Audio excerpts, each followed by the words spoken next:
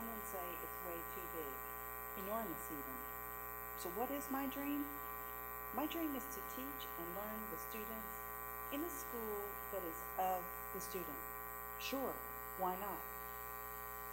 A school that is by the student. Sure, why not? And a school that is for the student. Sure, why not?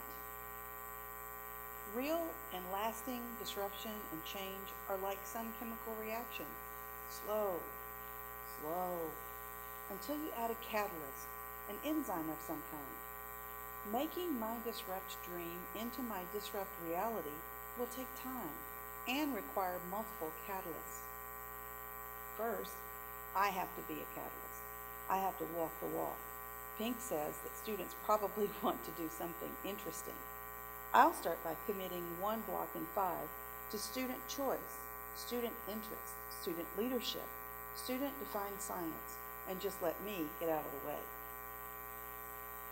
Critical friends will also be a catalyst. Through collaboration with both the like-minded and the skeptics, and of course students, I will create a forum to make this disrupt reaction even better. What is the final catalyst to really get this disrupt reaction cooking? Success and failure. There will be some of both. But I'm a scientist, so even when a hypothesis is disproven, you still know more than when you started. To make my disrupt dream a reality, it has to become a contagion too. Can I get other teachers disrupting their classrooms? Can I offer a disrupt course?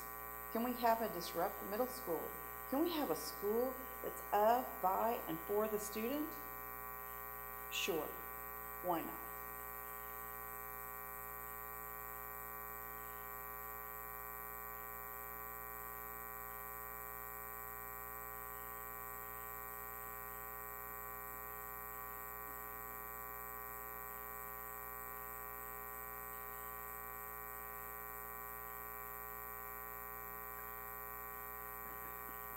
Is okay. Wow. Sam, I'm feeling your pain. This has been something that's been percolating for almost 3 years. It started with my first Cotel course, Robert Apino, shout out, love you.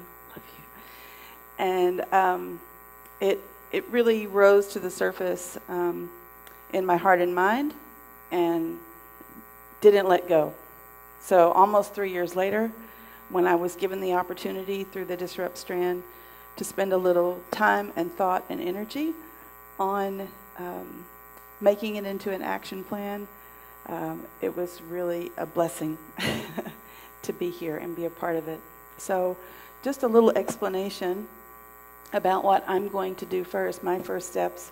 The 1 in 5 blocks, we're on a block system, an 8-day rotation cycle.